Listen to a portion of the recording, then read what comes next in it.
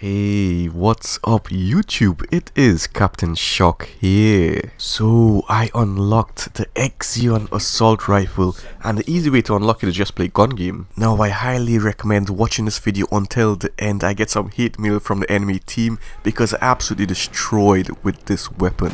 So by now you guys know I just love using the best of the best weapons, and sometimes when I pick up a DLC weapon off the floor, I don't even, use it. I don't even bother unlocking it because most of the times it's not that good. But when I picked up this weapon, I absolutely loved it. The iron sight especially is so good. So I immediately went and unlocked it.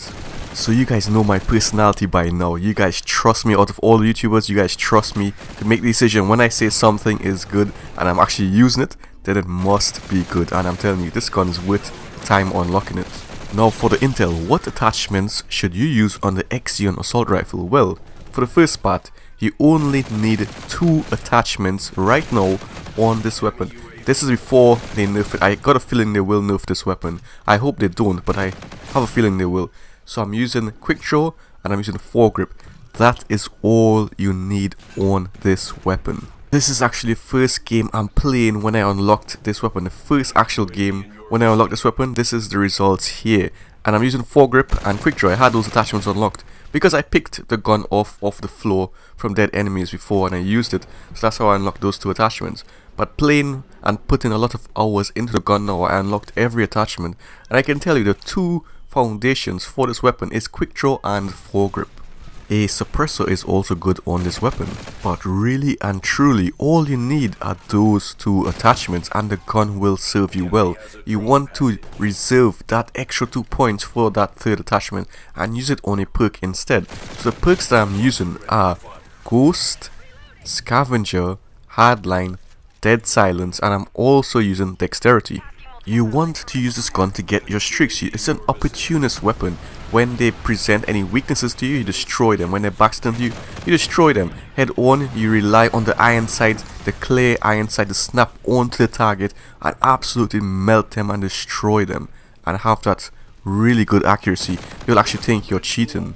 If someone else is recommending you to use an elo sight or red dot sight on this weapon, then they have no idea how this weapon is supposed to function, is supposed to work. This X-eon assault rifle is actually one of my favorite assault rifles in the game right now. It's that good. Also take advantage of the crosshair. There's a nice crosshair for hip firing, so when they're close to you, like that guy jumped into the window, he jumped straight into my reticle. Just hip fire him and dodge him, strafe him from the sides. As easy kills like that.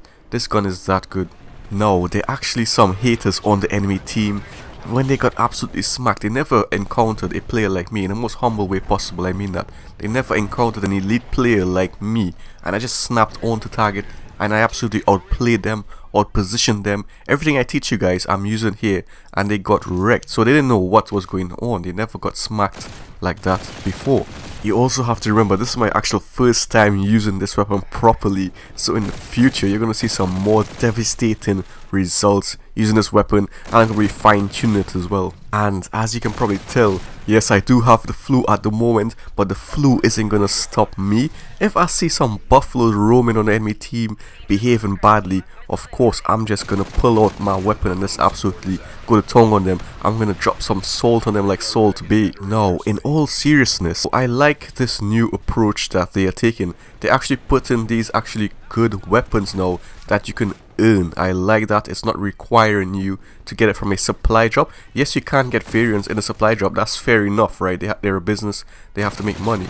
But the base version, you can unlock it by just doing some challenges. So in that way, they can actually put good guns in the game. They don't have to, tone it down. They can actually make it competitive with the other weapons in the game, so people can't complain.